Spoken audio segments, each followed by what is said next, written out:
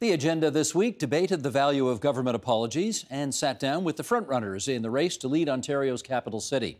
The agenda's week in review begins with Toronto Mayor John Tory, followed by his chief rival and former chief planner, Jennifer Keesmaat. You had a mostly good but occasionally complicated relationship with Kathleen Wynne, particularly when she canceled the road tolls on you. You've had a complicated relationship with the current premier. You know, he reduced the size of your city council kind of without giving you a heads up. Kind of. Well, you did. You mentioned that. I think you mentioned anyway. I was at the press conference where you said that he mentioned it in passing at one-on-one meeting that the two of you had. I mean, in such a way, Steve, seriously. that no person on earth would have taken it seriously, Right. and I didn't because it was not seriously mentioned. But having said that, the first I heard of it was the night before it happened, and to me, it's nothing to do with when I heard about it. It's to do with, well, where were the people in all this? Where were they consulted? Where were they asked, you know, what their thoughts were on what the right size of the city council is? Because to me, I have no idea whether the right number is 25, 45, 105, 5. I mean, like, you know, but there was no discussion of that. Okay, the public were ignored. Okay, given that he apparently didn't give a darn what you thought about this, how do you know that you'll be able to have a constructive relationship with him going forward? Because I think that we have mutual interest in making sure that Toronto is strong. I mentioned this earlier on. I think that he wants Toronto to be strong, and that means not just attracting jobs and investment here, which I think is one of his very strong concerns, as it is of mine. And we've had a great track record in the last 4 years at attracting jobs, and people have said that, well, I don't take credit for that I've been a constructive, positive partner in that around the world and here at home. And secondly, because I believe that he understands that a connection to the attraction of those jobs and the maintenance of jobs and the connecting up of people who are in some of the isolated neighborhoods is transit, and that housing lies at the root. There are people who want to come and invest here who their first question isn't about, you know, sort of what our taxes are. Their first question is, do you have affordable housing that our employees can live in? But let's stipulate you both want a strong Toronto. Yep. He wants a casino on the waterfront. You and don't. I don't. You're right. And that's one of probably 100 things that you two disagree about. Well, I'm not sure of your numbers, but I mean, I'll tell you this much. When did you see, anytime, you've been following Ontario and city politics for a long, long time, when did you see a mayor and a premier or a mayor and a prime minister who agreed on everything? And we actually, yes, we fundamentally disagree on having a casino, not just on the waterfront, but downtown. I don't think great cities have casinos downtown. I also believe we have enough gambling, including gambling we went along with at Woodbine, because it's going to create jobs in that part of town that is sorely in need of jobs for people, not just casino jobs, but a lot of other development. But yes, we disagree on that. But you're presuming that he is going to follow through and that that's on his big wish list of things to do. I'm presuming it because I hear from a lot of people at Queen's Park, Steve, he's got the premier's job, but the job he really wants to do is John Tory's job. He wants to be the premier, and he kind of wants to be the mayor of Toronto at the same time. Well, that's fine. But you know what? At the end of the day, you named one issue, and I told you, yes, I'm very adamantly opposed to that, and I think most of the people of Toronto would be opposed to that and think we have enough gambling here, and we'll cross that bridge when we come to it. Okay, we got a few minutes left here, and I want to touch on one more thing. You're a confident guy. You've been in politics 50 years. I mean, you've been around an awfully long time, and we are talking to you one-on-one as opposed to with the other chief competitor of yours who has a shot at winning this thing. There's 36 people running and 34 of them don't have a chance to win. But you and Jennifer Keesmaat are the two prime contenders. CBC canceled a debate because your team said that you didn't want to debate her one-on-one without all the other candidates in there. You gave us the same admonition as well. Happy to come to your studio, debate with lots of people, not going to do a one-on-one with her. Why not? Well, why don't I ask you a question in reply, which is, well, why are you seeking to exclude all those other people who, in good faith, many of whom are very serious candidates? You want to have 36 people here? No. And we never said that. We said there should be a representation chosen by the people who are hosting the debate of the other candidates, and that they should be allowed to come on. And I will say this to you. We debated as recently as last night. And I will say to you, without exception, the candidates who've been included at the choice of those hosting the debates, I believe, have made a very positive contribution to a broader discussion. What are they polling at? What are they polling at right now? I don't know. We know. But One, I two. will say to you that I've also had lots of chance during the 5 debates I think we have had to have lots of exchanges with my principal opponent. So, I mean, to me, you know, this is much ado about nothing. We're having debates. I believe they've been added to by the presence of those other people. And I think it's presumptuous to say all those people. You know, when I ran in 2003, Steve, I started off at 3% because you were the one that said, what are they polling at? So at 3%, that's where I started. The first poll that was published, I was at 3%. So I guess by the standards that seem to be applied now, I wouldn't have been included in those debates because I was not polling high enough. And I'd say, well, boy, I would have probably taken some exception to the fact my candidacy, along with any of these other people, as just ruled out. But if we're going on polling, there's a candidate in third place, and nobody's inviting her, including us. We wouldn't invite her either.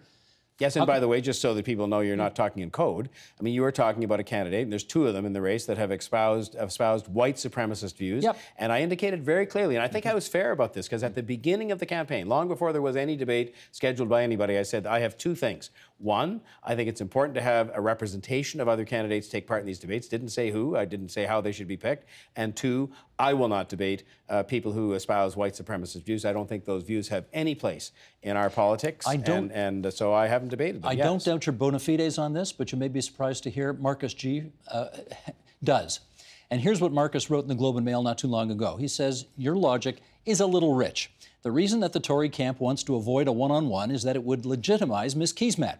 Voters who haven't been paying attention would see that Mr. Tory has a serious and credible rival. Although this is her debut in politics, Ms. Keesmaat is a forceful speaker and a strong debater. People might like her.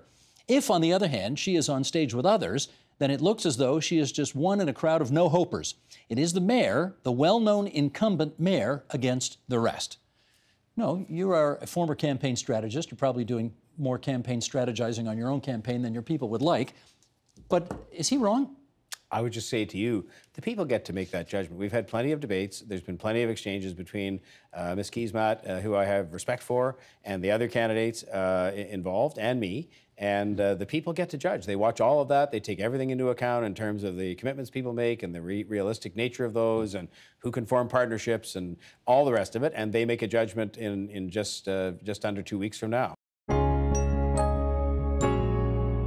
This election is about whether we can make our city better or whether we're going to stick with the status quo. What's wrong with the status quo? About. Well, the problem with the status quo is that over the past 4 years, we have become the most expensive city in Canada in which to rent. Like, we used to tease Vancouverites and say, wow, can't live there, it's so expensive. Well, guess what? It's more expensive now to live in Toronto. That's an incredible risk. 94% of the young people surveyed by the Toronto Real Estate Board have said they're thinking about leaving the city because they don't see a future here. That's new, that's something that's happened in the past 4 years, and that's a major problem for this city. The other is commute times. We've seen commute times go up over the course of the past 4 years. In fact, we're now billed as having the worst commute times in North America. That's a problem. That predates John Tory's time as mayor. It does, but it hasn't gotten any better, and it can get better. Just like housing, it can get better. It's a choice. And then, of course, there's public safety. We've been through a very traumatic, I would say 6 months, but it's been building for many years. We have a public safety crisis in this city, whether it's road safety, pedestrians, in particular senior citizens, are getting killed on our streets. We know that cities around the world have embraced Vision Zero and as a result are making their streets safer by design. And then of course there's gun violence, which is part of that public safety challenge. And there's things that we can do at the neighborhood level in order to ensure our city is safe moving forward. So this election is really about, are we going to keep things the way they are, or are we going to choose leadership that believes in taking swift action in order to set this city on a sustainable course? All right. I think it's probably useful to start a little bit with just you, because John Tory's been in public life for many, many decades, and you've been in public life for about 2 months. So right. You've quite publicly said in the past you were never interested in running for public office. You were very happy sort of playing a role behind the scenes. And then on deadline day, you put your name forward. How come? Well, it's true. I'd said that many times before, and it's true that I'm not a politician. And you know, no one was more surprised than my mom, in part because we've talked about it a lot as a family, my bigger family, but also specifically my family. It's been building over the course of many months. Ever since I left as chief planner, you know it, everywhere I went in the city, I was hearing the refrain, I was getting phone calls from media. I was having people approach me on the street and saying, we need a positive, hopeful vision for this city. You can do it. You can deliver something different. And so I was hearing that again and again and again. And you said no to those people over and over and over. I did. I said, what changed? No. Well, you hit a tipping point. It's kind of like when I was called, I was running my business. I'm an entrepreneur. I built a small firm. We had 3 people. I built it into a national practice that today employs over 600 people. When I was leading in that firm, a partner in that firm, I got called not once, not twice, but 3 times by the City of Toronto asking me to become the chief planner. And they planted the seed. I wasn't looking for a change. It was never on my hit list to become the chief planner.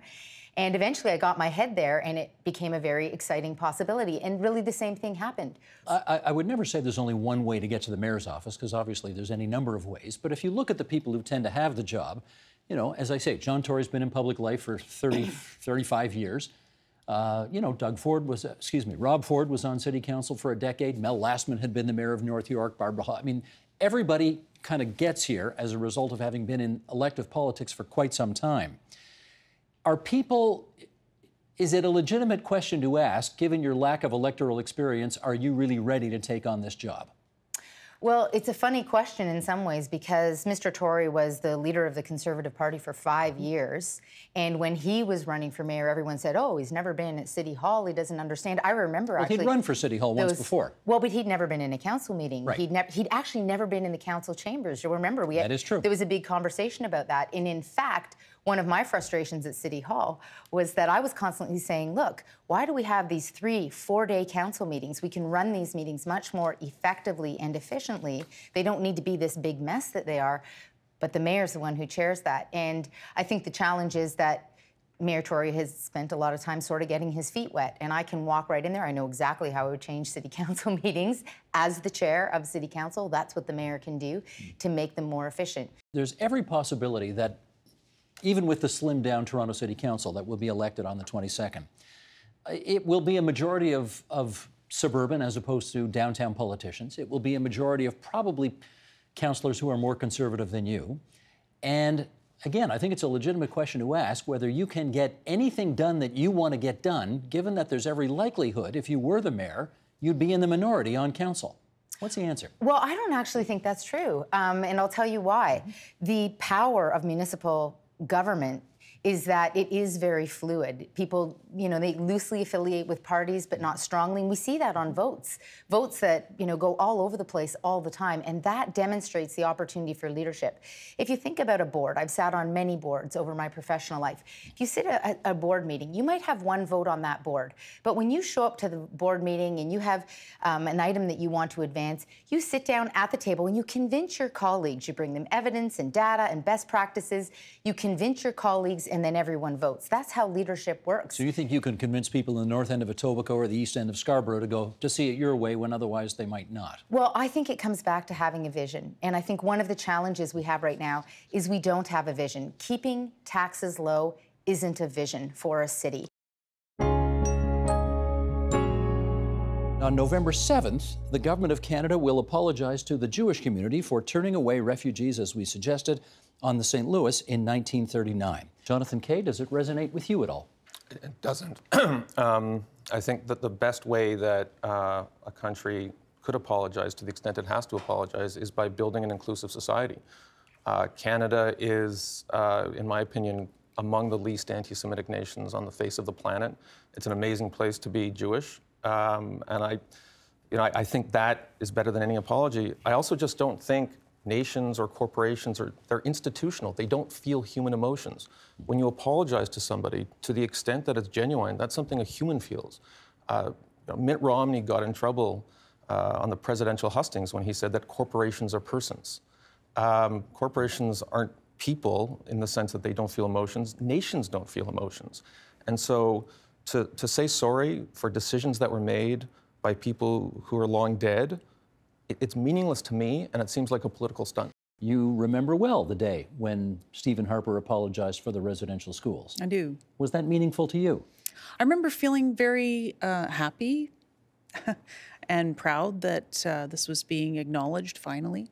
I was also skeptical because I'm not, my political stripe is not conservative, so I took it at face value. You did take it at face value. And I was glad because I saw it as a tool for public education and awareness. I felt that a lot of Canadians had no idea about residential schools. They still don't, and hence why we need to teach it in schools. But I was pleased. After the apology, that's when the real truth came to light, I think, whether they were going to walk the walk or whatever that saying is. And in my view, they didn't. I felt like in reading the apology, and afterwards, after I took that time to listen to it, it was very narrow in scope. It had to do with residential schools, which was extremely important to apologize for obvious reasons. But it wasn't creating an apology for a colonial past. It didn't acknowledge the fulsomeness or the context. And I felt that could be seen as political stunt making if you weren't careful, if you were trying to steer a conversation or steer the scope of it. And so we've seen from the outfall or the fallout of the apology with their treatment of the lack of implementation of the Kelowna Accord exactly where their apology was. And that is the Agenda's Week in Review for this Friday, October 12th, 2018. You can see all of those conversations in their entirety at tvo.org, that's our website, or on our YouTube channel, that's youtube.com/theagenda, or on our Twitter feed, that's twitter.com/theagenda. The Agenda with Steve Bacon is brought to you by the Chartered Professional Accountants of Ontario, helping businesses stay on the right side of change with strategic thinking, insightful decisions, and business leadership. Are you on the right side of change? Ask an Ontario CPA.